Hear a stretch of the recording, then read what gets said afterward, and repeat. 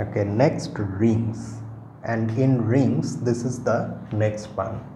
We have to determine all integers n greater than 1 for which n minus 1 factorial is a zero divisor in Zn or Zn, the ring Zn.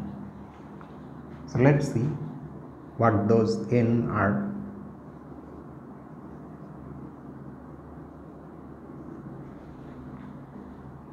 Okay, so we start off like this. If n greater than 1 is a prime number,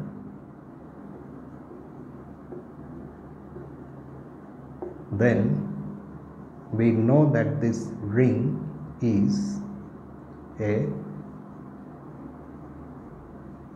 field and hence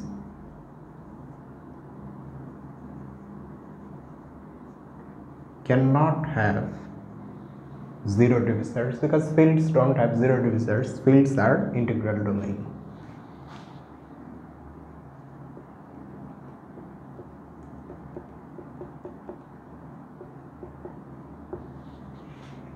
The consequence of this fact is that if for some n in Zn, n minus 1 factorial becomes a zero divisor, then n cannot be a prime number. N has to be composite. This implies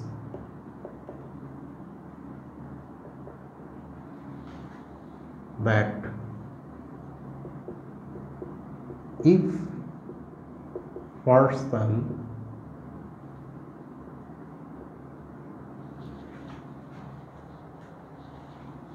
now we cannot write composite just yet. If for some integer n greater than 1, n minus 1 factorial is a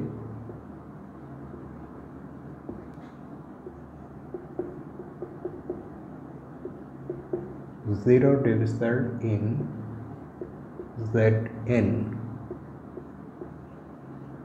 then n has to be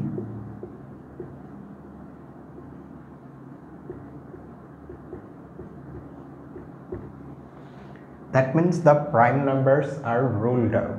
Okay, we need not look at prime numbers.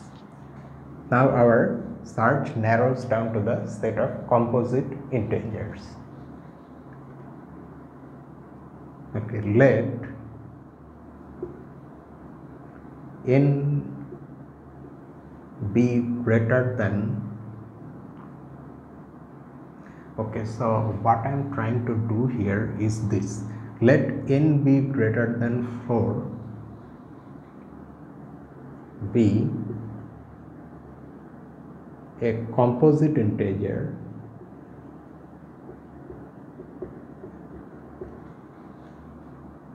or instead, okay, let me change the language, because this is a supposition which we are going to prove is wrong. Suppose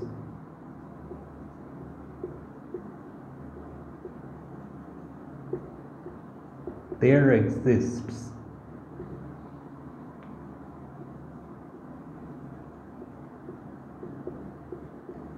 a composite integer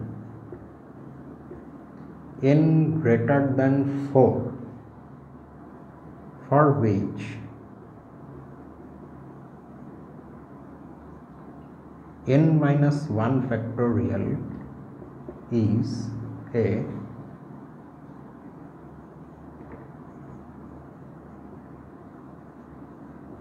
zero divisor in Zn. Okay, so this is our supposition now. And being composite, n will have a non-trivial factorization. So we consider one such factorization. Let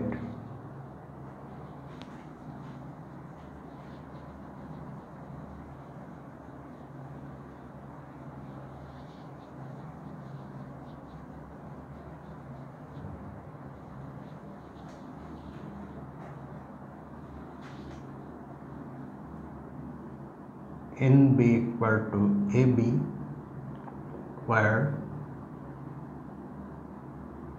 these are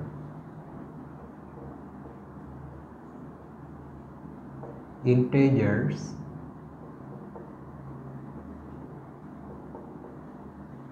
satisfying these inequalities.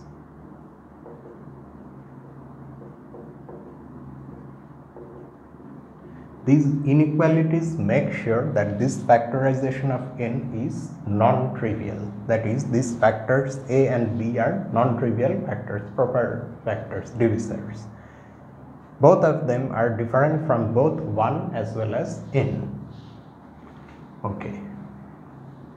But they, among themselves, they may be equal or may not be equal. Okay, both those cases are there and we have to handle them, both of them. If A is different from B, then both A and B appear in this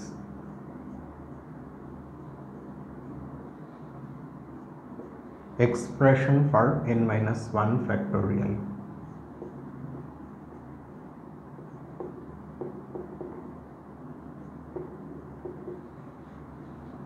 Okay, so here we are looking at the case where A and B are distinct and we are saying that they both appear here, somewhere in this, among these factors.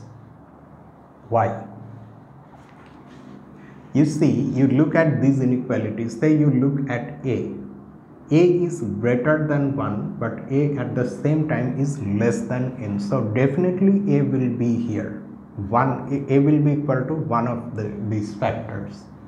So A appears here somewhere. But just like that, B also appears because B is not equal to A. So you cannot say that since already A has appeared, it may be the case that B does not appear, but that will happen only if B is equal to A, which it is not in this case. So B also appears here, and in fact, if A is less than B, then starting from this side, B will appear after A. But if A is greater than B, then first B will appear and then A will appear. But both of them in any case appear. But then their product is already available in this larger product, and their product is n. So that means n is dividing n minus 1 factorial.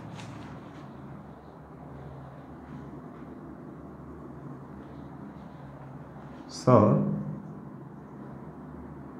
n divides the integer n minus 1 factorial. But when that happens, then in this ring, n minus 1 factorial is equal to 0, the 0 element, which implies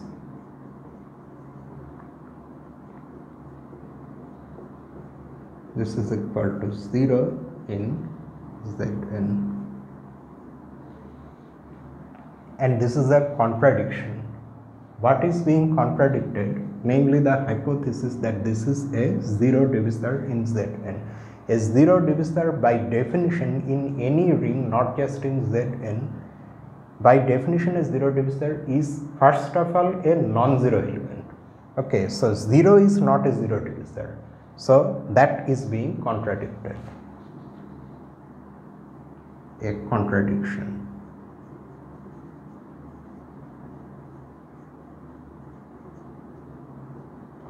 So it cannot be that A and B are distinct. So that means they have to be equal.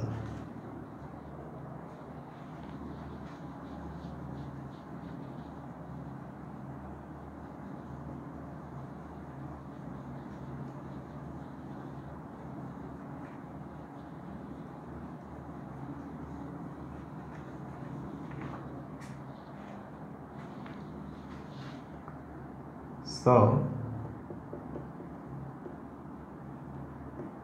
we must have a equal to b, i.e. n is equal to a square. Now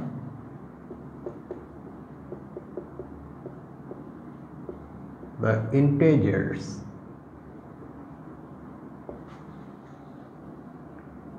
a squared minus a and a squared minus 2a both appear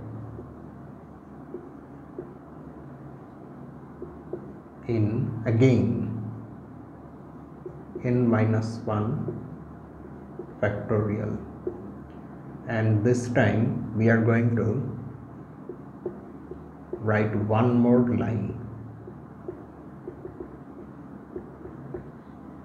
This is equal to, because n is a squared minus 1 times a squared minus 2 and so on. At some stage we will have a squared minus a, and again at some stage we will have a squared minus 2a, then 2 times 1, 3, 2, 1. But the question is, how are we sure about this?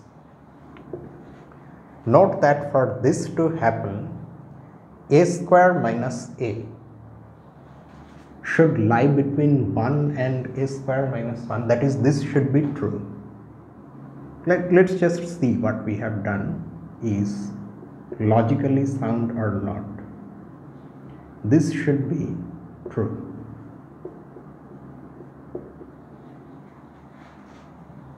Okay. Now, what about the first inequality?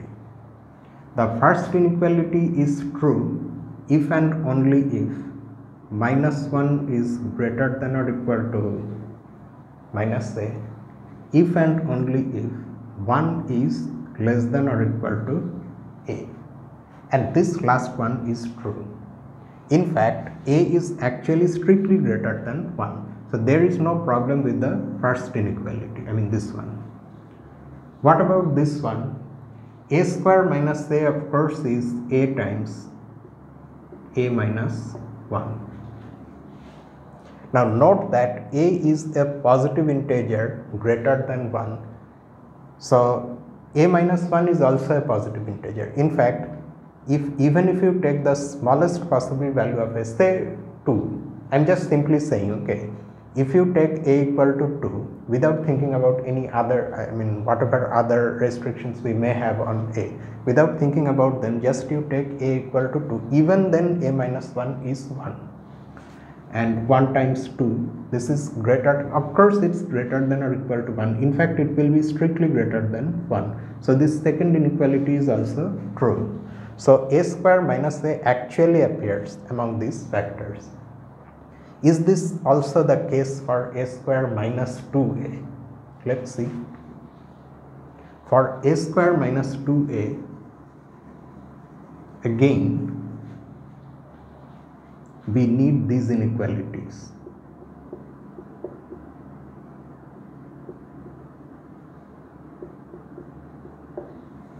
Okay, so let's look at the first one.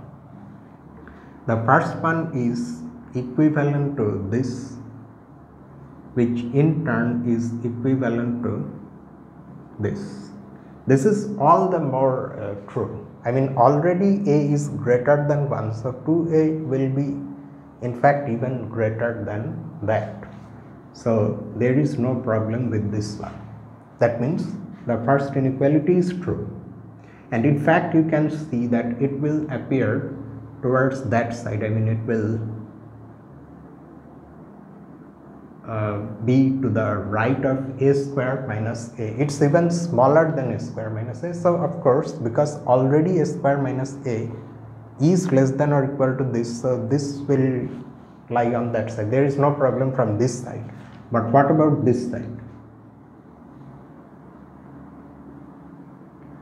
A square minus 2a is a times a minus 2. Is this greater than or equal to 1? Most of the values of a will not create any problem except a equal to 2. Can a be 2? A actually cannot be 2. That's because when a is 2, n is 4. And according to our supposition, we have considered n to be greater than 4.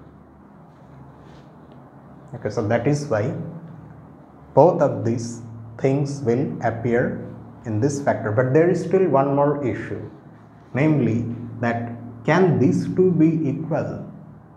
They can never be equal, because if they are equal, then minus a has to be equal to minus 2a, and because a is non-zero, cancelling a from both sides would then give you minus 1 equal to minus 2, which is false. So both of them actually do appear in this product. Okay. And to justify, to write these justifications, we are of course not going to write everything. We will just simply mention, note that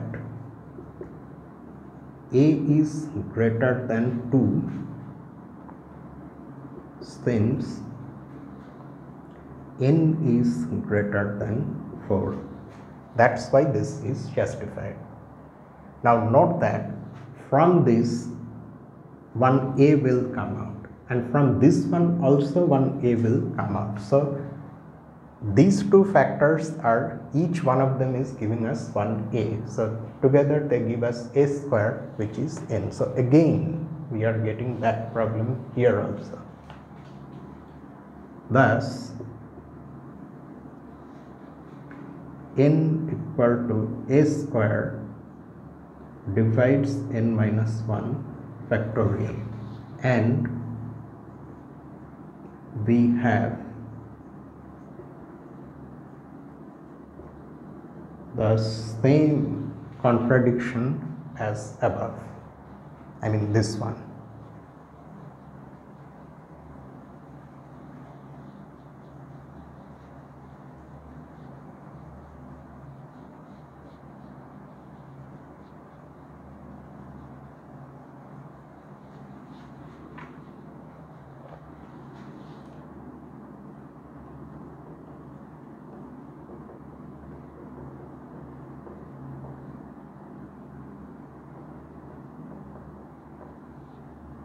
So our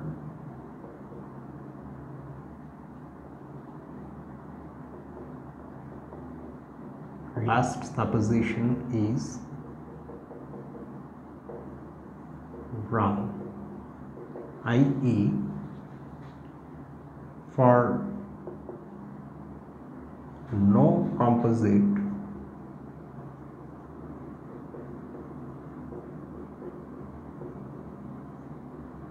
integer n greater than 4 is this a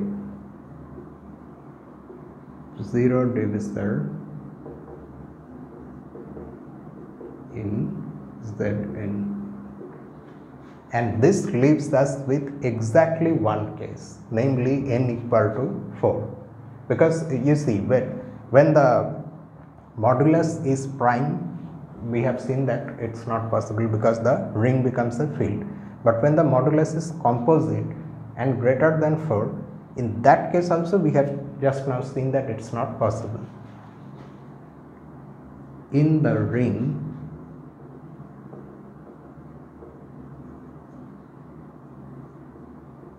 this 4 minus 1 factorial is what? 4 minus 1 factorial is 3 factorial, which is 6, but because of this ring it is 2, and 2 is a zero divisor because 2 is non-zero and 2 times 2 is equal to 0. So 2 is a zero divisor. This is a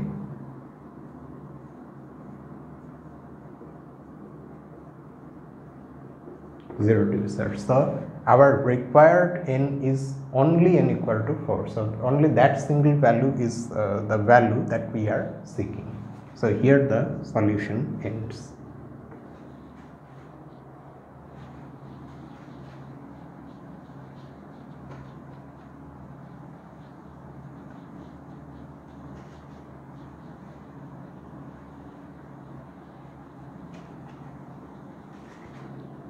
Then the next one,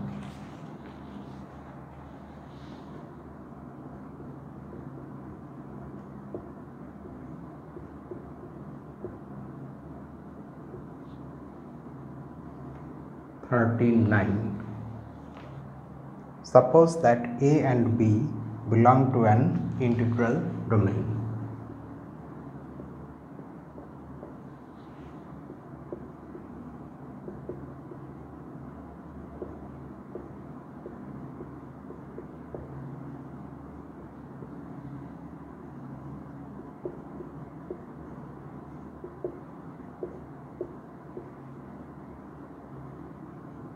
Some integral domain is there in which A and B are elements.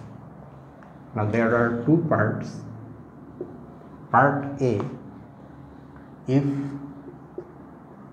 the fifth power of A equals the fifth power of B and the third power of A equals the third power of B, prove that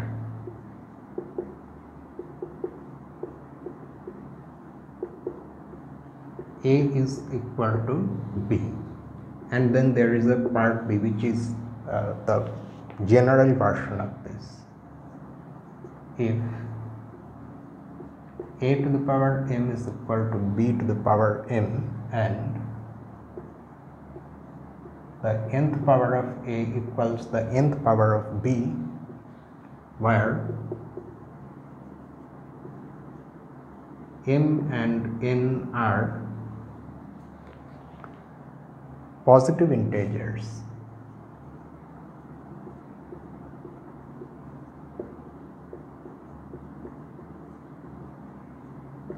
which are relatively prime, that are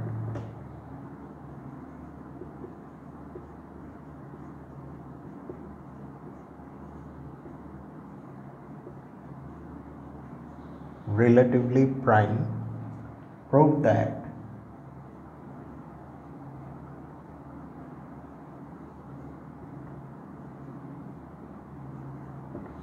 A is equal to B. Now you can clearly see that if we solve part B, then part A is a consequence of that. So we are just going to do that.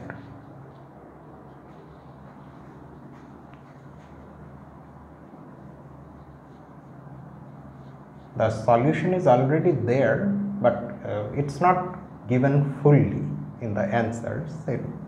A hint is there, but that hint is enough. So the solution is this. In fact, we should write like this: since part A is a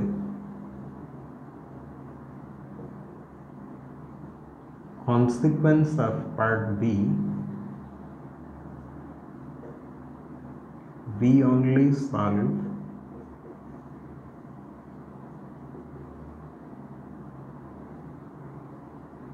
part B. Okay.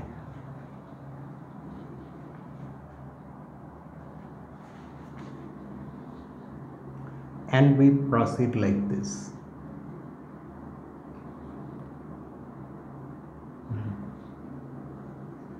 If one of these two is 0, then so is the other. Why? Say A is 0, then you look at this equation, then that equation becomes 0 equal to b to the power m. Now if b is non-zero, then because we are in an integral domain and m is a positive integer, b to the power m will also be non-zero, contradicting the equation. So b also then has to be equal to 0. Just like that, if b is 0, then a is also 0.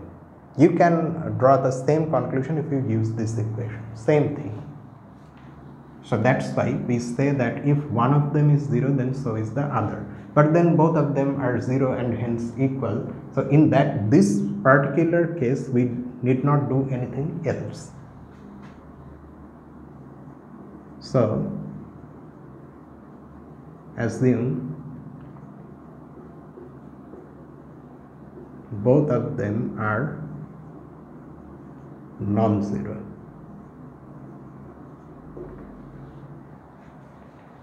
Now it's given that m and n are positive integers that are relatively prime. So from basic properties of greatest common divisors, we know this. Since these are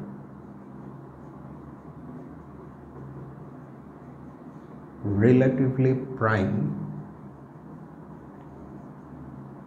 we have this 1 equal to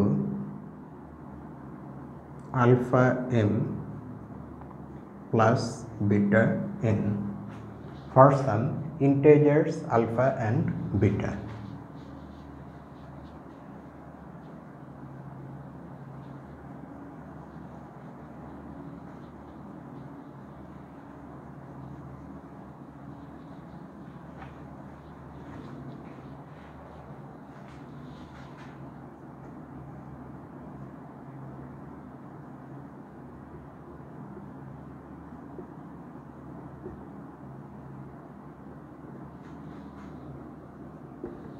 Okay, now let us look at the possible signs of alpha and beta.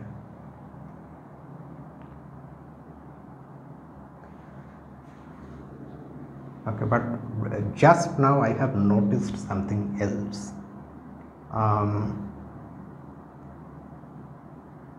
Is it possible for say one of them to be equal to 0? That is alpha and beta, I am talking about them. Say m is equal to 1, right? Then whatever n is, we can take beta equal to 0 and alpha equal to 1. Okay, because then m will be equal to 1 and this will be the equation. Okay, so what will happen in that case? Let me just quickly see. If m is equal to 1, then okay, in that case we need not do anything because this equation would just simply become a equal to b. Similarly, if n is 1, then using the other equation we would just simply automatically get a equal to b. So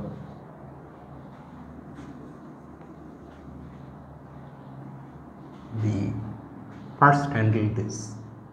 If m is equal to 1 or n is equal to 1 or both of them are 1, then we are of course done.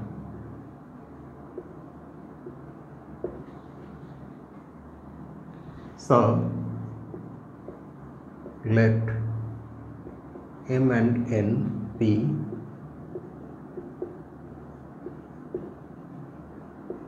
different, that means both of them are different from 1, and as a result neither alpha nor beta can be 0. This implies both alpha and beta are non-zero. Now the question of their signs comes. Are they positive? Are they negative? Note one thing, that both m and n are positive. So neither can alpha and beta both be positive, nor can they both be negative, because you see, if alpha and beta are both positive, and since m and n are not equal to 1, so they are greater than 1, so automatically in that case this alpha m plus beta n will be greater than 1, it cannot be equal to 1. And if alpha and beta are negative, then the right hand side is a negative integer. So how can it be equal to 1? So one of them must be positive and the other must be negative. Since m and n are both greater than 1, that automatically also includes positivity. One of these two is positive and the other is negative.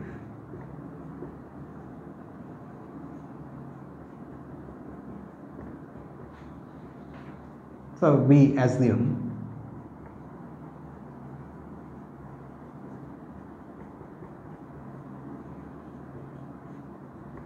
without loss of generality that alpha is positive and beta is negative, say.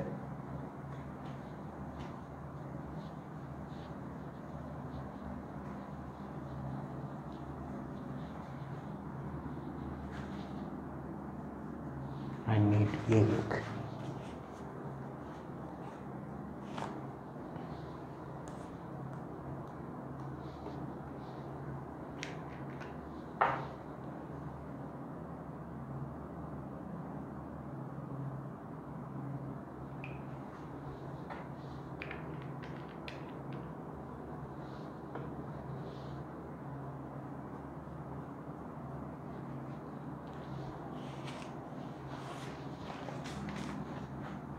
Without loss of generality, let alpha be positive and beta be negative. Okay. Oh, I forgot, what did we have? M alpha plus n beta. Okay. Then now we will start our calculation, and the calculation is this.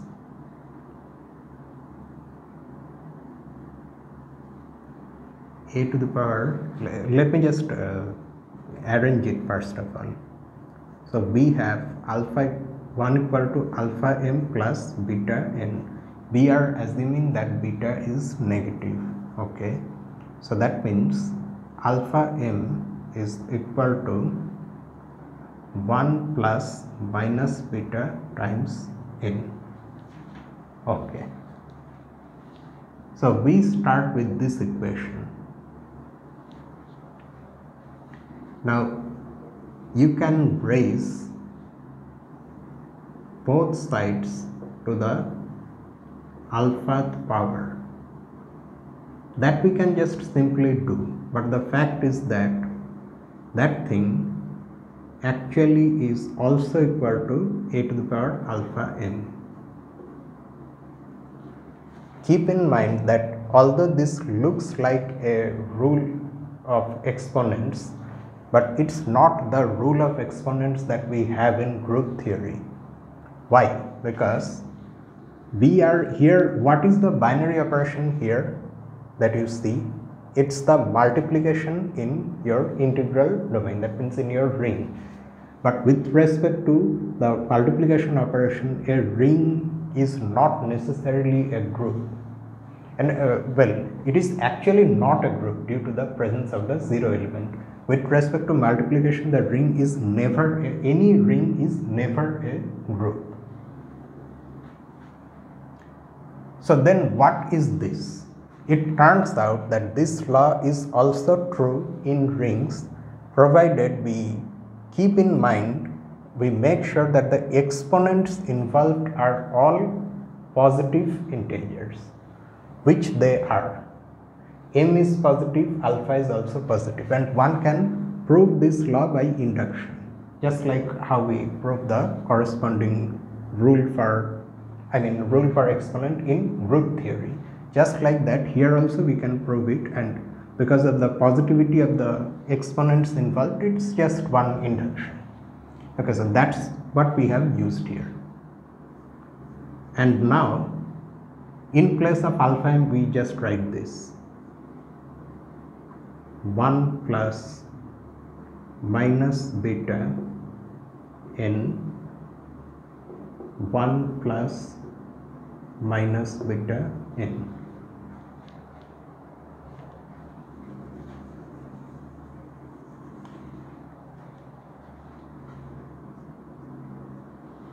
Okay, now in place of these things we write a times a to the power n to the power minus beta. On this side we write b times b to the power n whole to the power minus beta. Here also we have used rule of exponent. In fact, both of them, this one which we are using here as well as the other one that involves summation of exponents. Can we do that in a ring? Yes, we can, provided we make sure that everything involved in the exponent is a positive integer. Now they are. 1 is a positive integer, n is given to be positive, and because beta is negative, minus beta is a positive integer. And this rule of exponent can also be proved just like the one we have in group theory. Okay. Now since we also have this,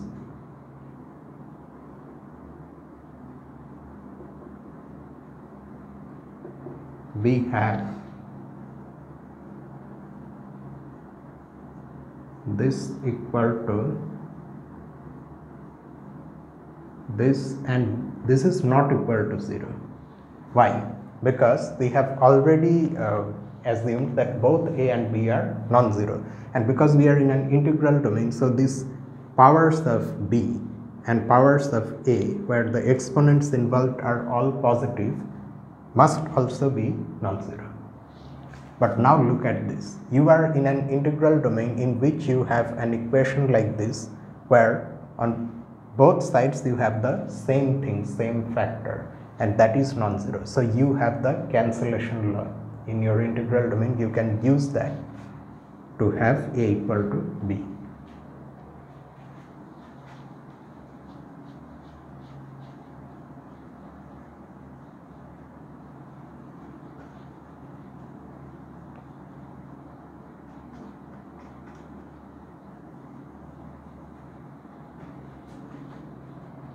Thus,